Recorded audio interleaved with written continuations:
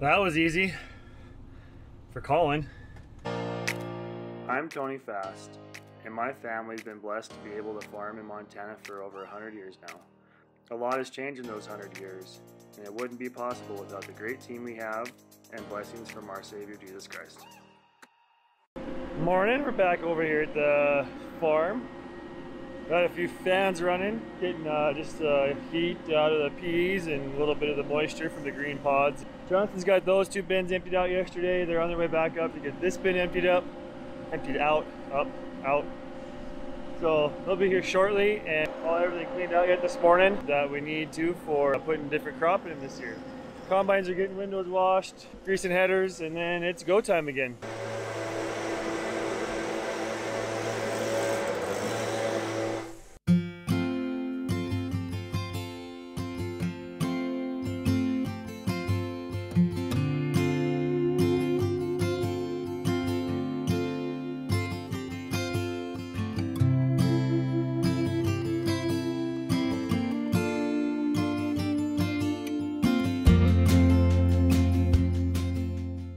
Yesterday I had the bow broken off for the tarp strap inside of the grain cart. Give it a fix.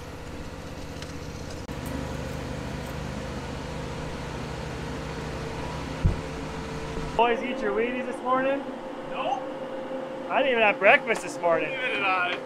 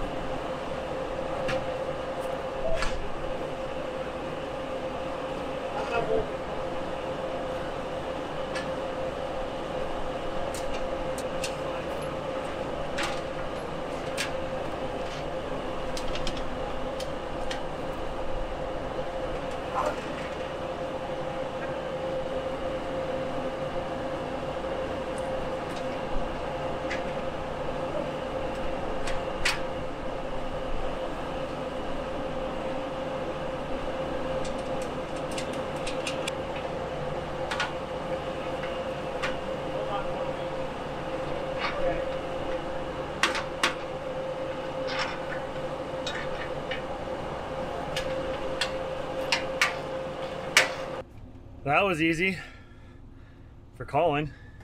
There goes Johnson's to last the winter wheat out, and I actually had room for one load of peas. So either my bin wasn't full or the trucks got loaded full, or both.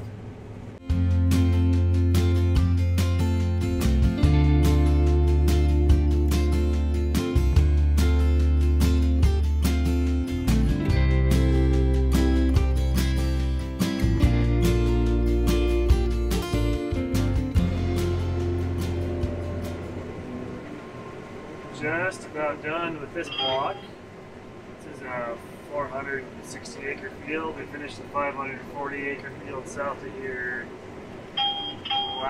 yesterday afternoon, and then I have 130 left here. So almost done and ready to move across the farm to the west side after this next field we cut. So this is like the sandiest farm ground we farm on this side of the farm. Probably the sandiest ground on all of our farm. See, there's some thistle, some tumbleweeds and stuff that grow really well in sand and crop doesn't. But you probably can't see them, but there are grasshoppers that just showed up. They've been in other parts of Montana all summer and doing a lot of damage. They are here now. The green pea plants that are still out there, the leaves are completely gone. The green pods are just hanging there. It looks really funny. It looks like a soybean plant compared to a pea plant. There's also a little damage where they're chewing off the stems and the whole pods. The right pods are falling on the ground. So hopefully they're not on the other side of the farm and we get this all cut off here and moved over there. And get that cut before they show up there. So it makes me a little nervous about all of the crop, the canola, wheat heads. They could do a lot of damage here yet. Moving to the last field, so they're dumping on Kevin before they move so that they can fill meat. And then I can dump it. Getting close. But I'm gonna say probably another half semi. You wouldn't believe it, but there's some heat coming off of that. Coming fresh out of the field. Plus we have the fan blowing, so it might be a little extravagant. Bin's full. Now to move the auger to bin 3.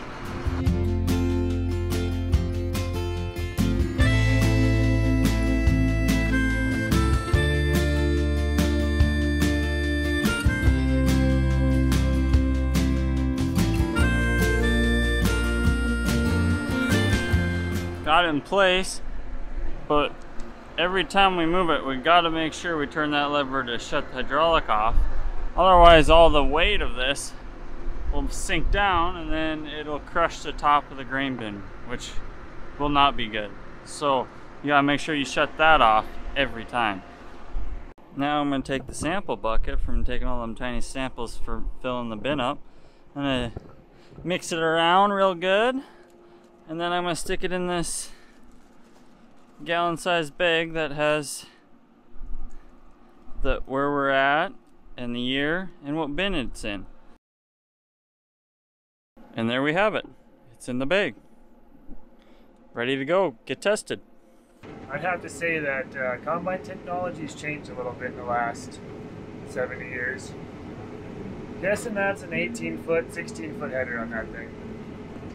45 here.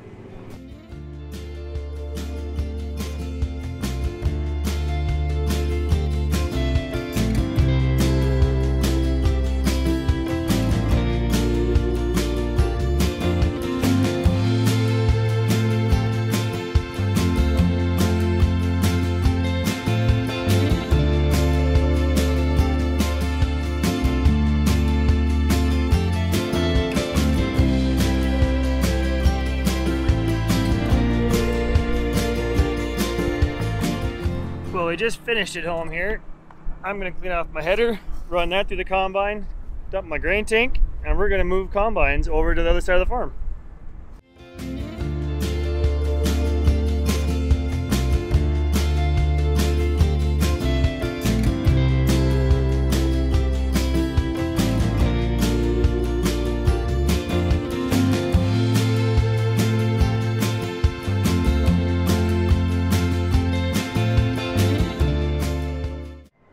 To the back cave.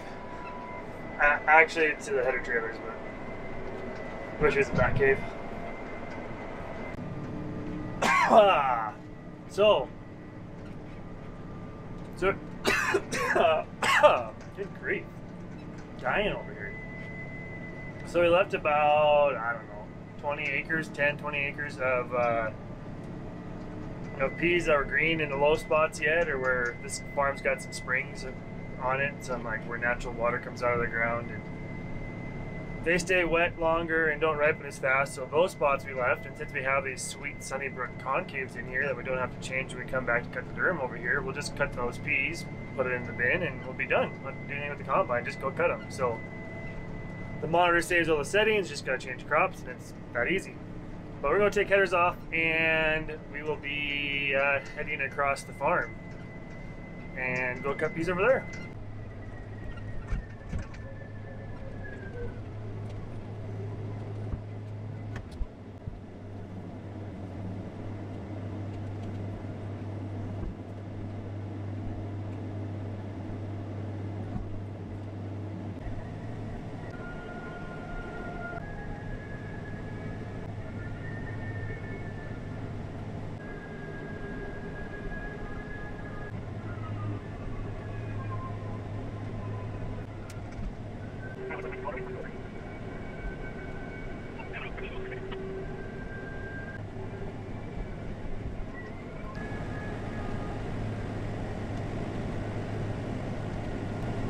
Which field are we going to first?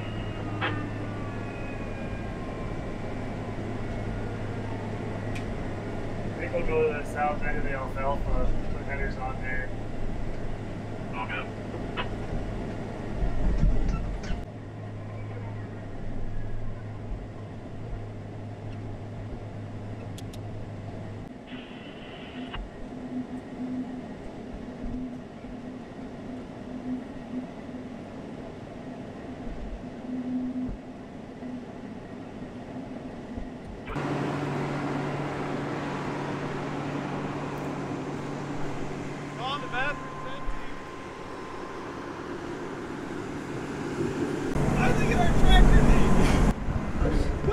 money? Here we go. What's it gonna be? These bees look incredible.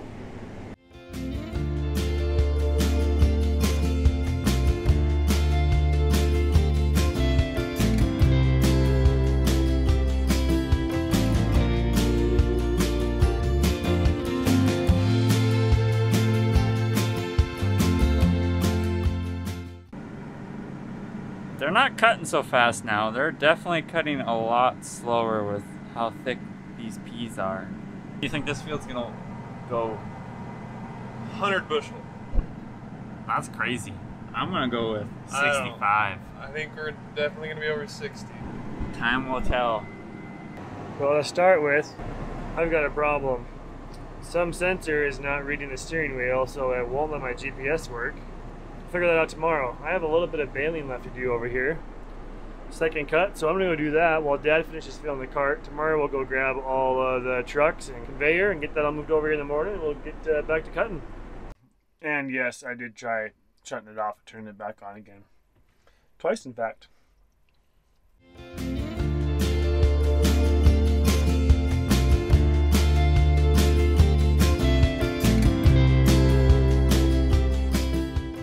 There, we made it. We got it all baled. I got 2 bales left in the baler, 1 in the stacker, so we're gonna get those all stacked, get the baler cleaned out. I think we're done cutting second cut. I think we might be done cutting alfalfa. That new seeded stuff might go yet this year, but harvest is going on. I might have a buddy swath it and round bale it just because we're busy with harvest. So let's eject these bales and get these out of here.